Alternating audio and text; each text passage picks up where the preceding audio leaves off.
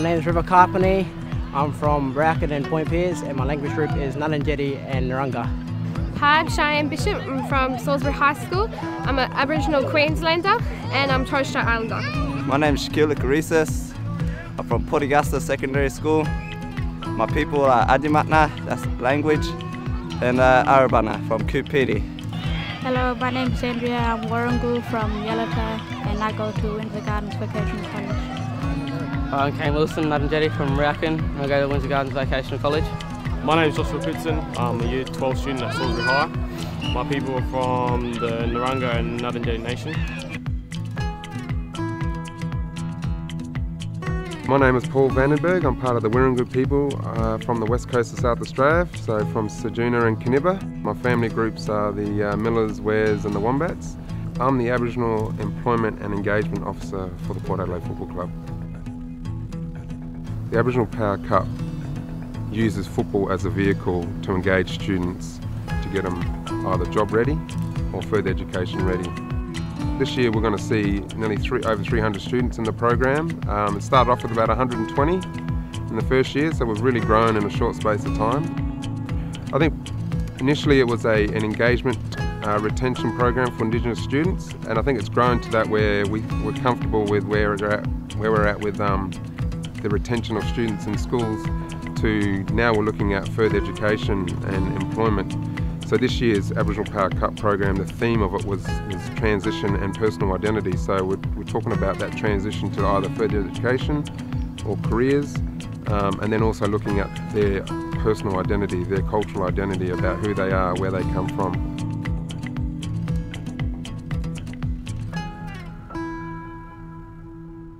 So to become the oldest surviving culture in the world must mean something pretty special and pretty good, and that's what I want you guys to recognise, because that is really significant. And that talks about so many positive words about us as people, that we're resilient, that we're strong. I guess when I started in the program nearly 2 years ago, and I started doing school visits, it was pretty clear that unfortunately some of our students didn't have a lot of information or knowledge of their own culture and identity.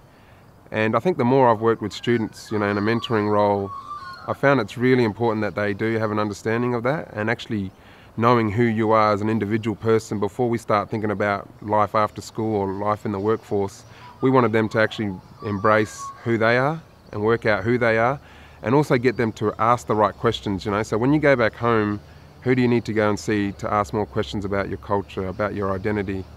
This is what we're going to do now as an exercise. We're going to put it back on you to introduce yourselves to us and tell us who your mob are, or if you don't know who your mob are, where you were born or where you think your family comes from, all right?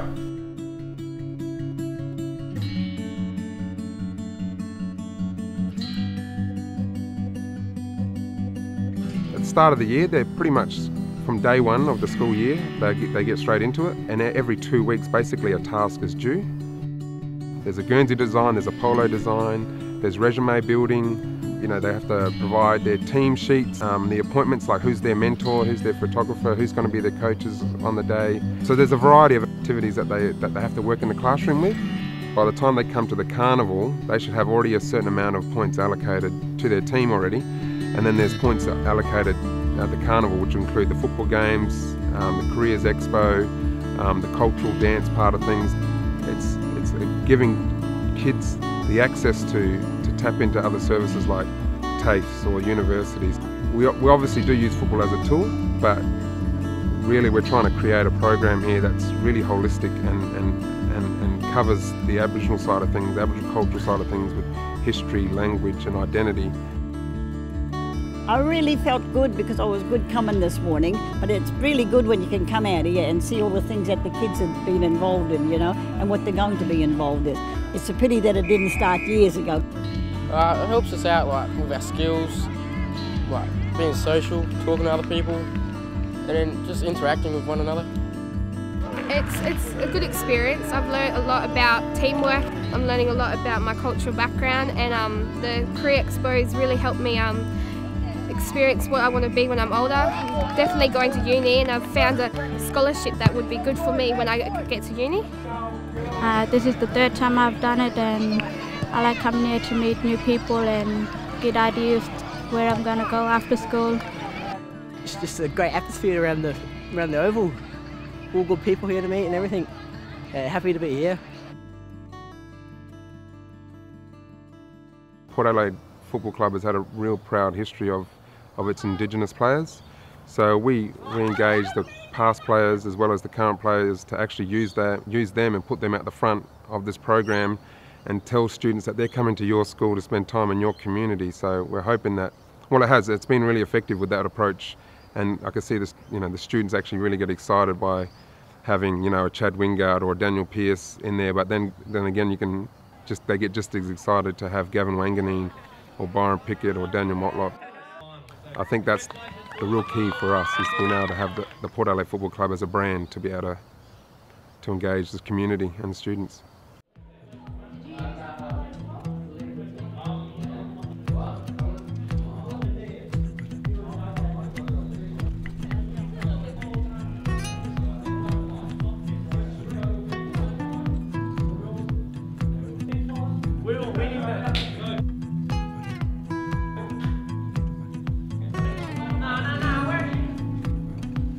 Yeah, it's been really helpful because it's like my last year of high school, and it's helped me open my eyes of what I want to do after school. Well, it's good. I mean, getting together with the team and sorting out like all the songs, going to design and all that.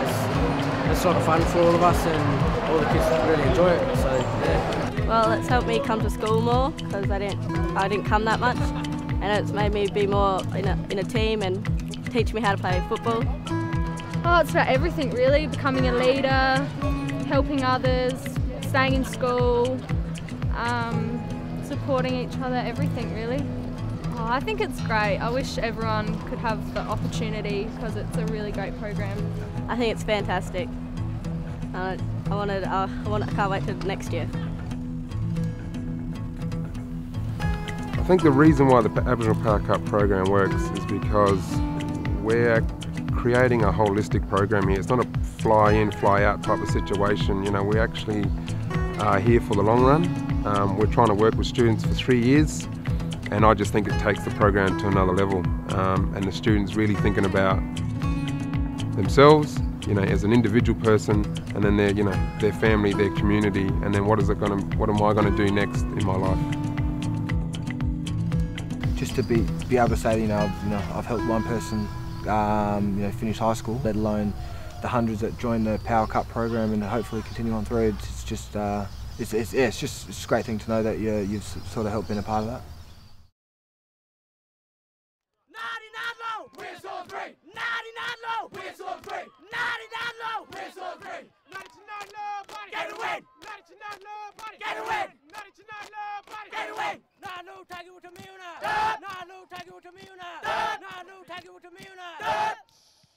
You know!